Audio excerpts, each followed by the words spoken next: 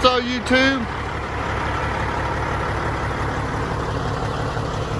Got to go on a little rescue mission this morning. Don't worry, the Flama Blanca's not hurt. I gotta take her down to pick up another truck that's broke down. I'll give y'all some details here in just a minute.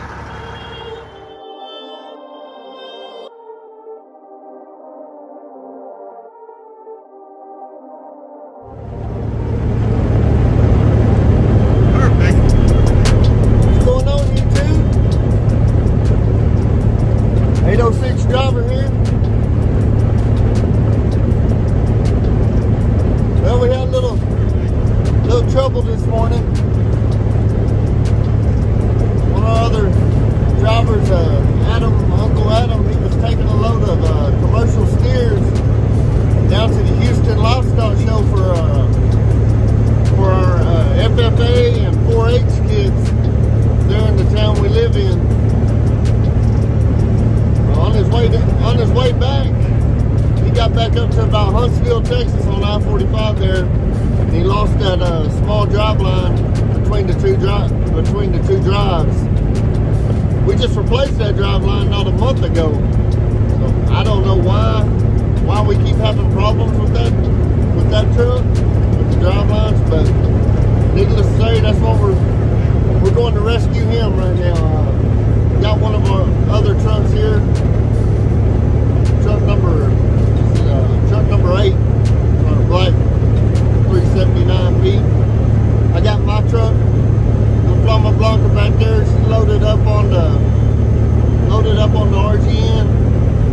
We get down here to Huntsville. I'm going to unload my truck, and I'll get underneath that cow trailer with my truck, and we'll load that. We'll load his truck up on this trailer so we can bring it back to Memphis. About 7.5 hour drive down here. So it's gonna be a full day getting down there and getting back to the house today. That's what we got going on. Today's Sunday. So kind of was planning a day off just to kick back and relax a little bit, but hell, y'all know how it goes. Always something when you're trucking, right? Anyway, kick back and we'll try to get some good footage on this today. Even though it's trying to make light of a bad situation. We're down 2 trucks right now in the company out of 5, so waiting on parts for the Freightliner that we had the spindle tore down on. They should be here Tuesday. And I guess I don't know, we fixed this one last time in the house. I think it's got something else going on with it. We might take it and put it in the shop. But we'll see what's going on. Appreciate everybody watching. If you're new to the channel, thanks for being here. 806 driver. Oh, I didn't forget about everybody that has been here. Thanks for checking us out. Staying with us. 806 driver, B&B Trucking.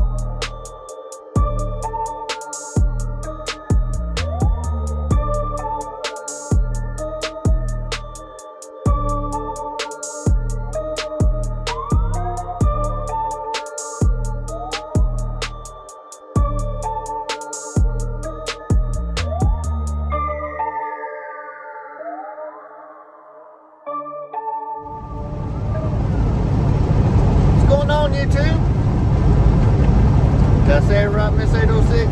Yes. She makes fun of the way I say YouTube. So I say YouTube, not the band. YouTube. Anyway, we made it back.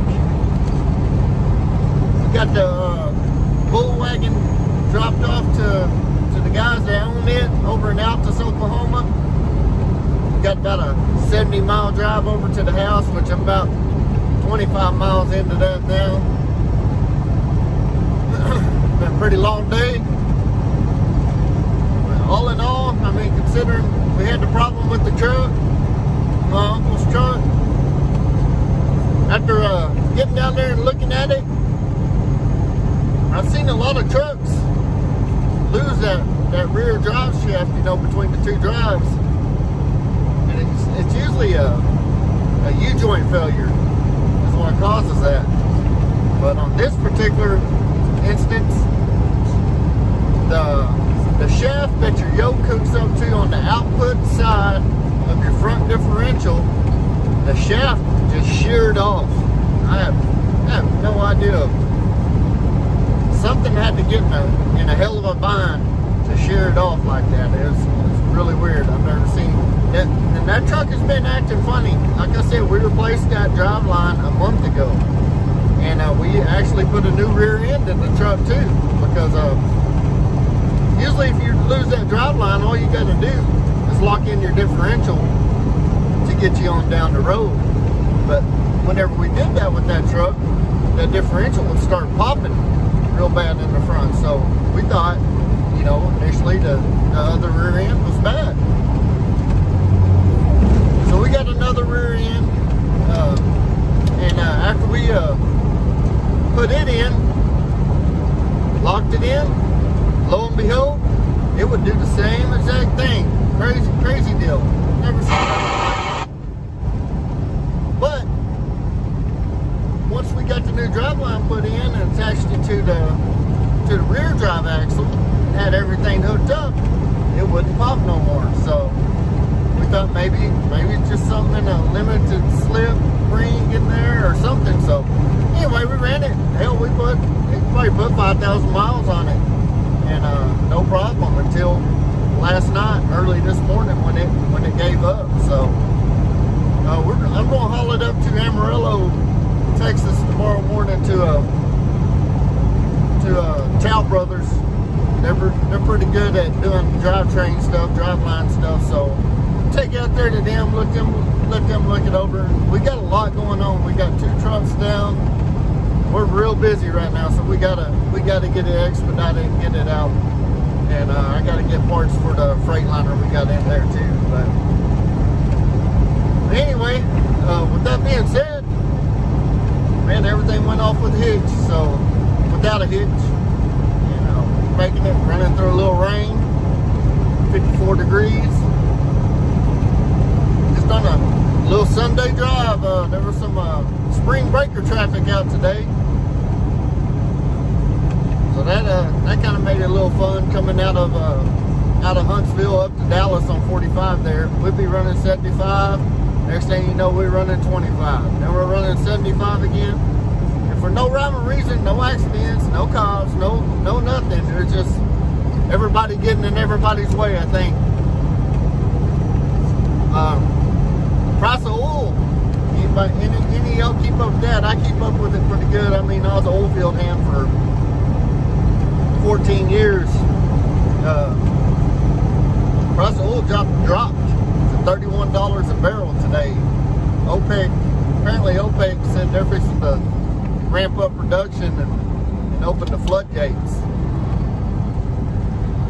You're not going to hear me talk about politics too much on this channel.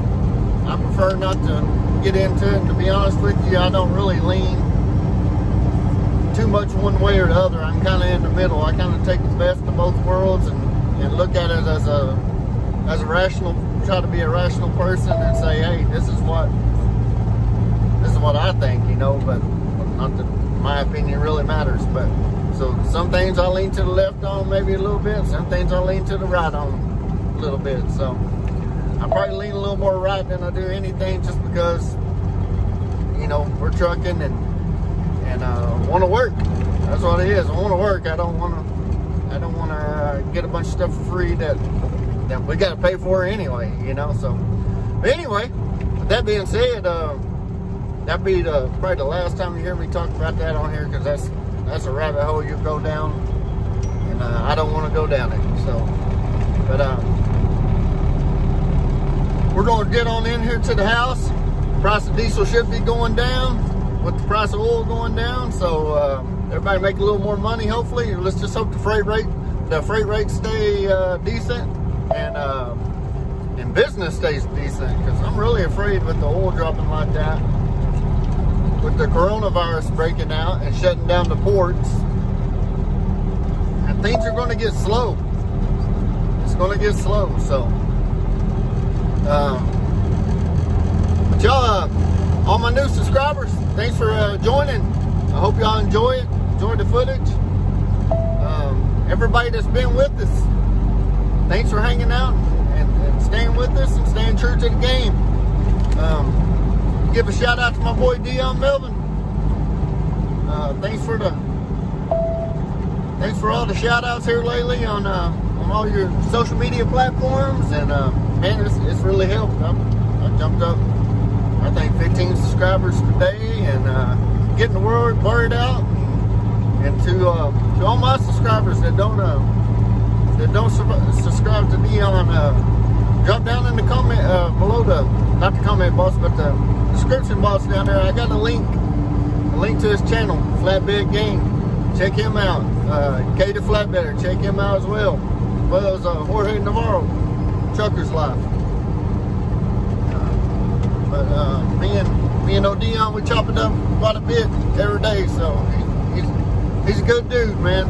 I like the hell out of him. and he's funny as hell, y'all. So check him out. Check his videos out. Go back to some of his older stuff. Just kind of work your way to it. Work your way through it. There's a lot of good stuff hidden in there. So, but anyway, I think I done talked enough here.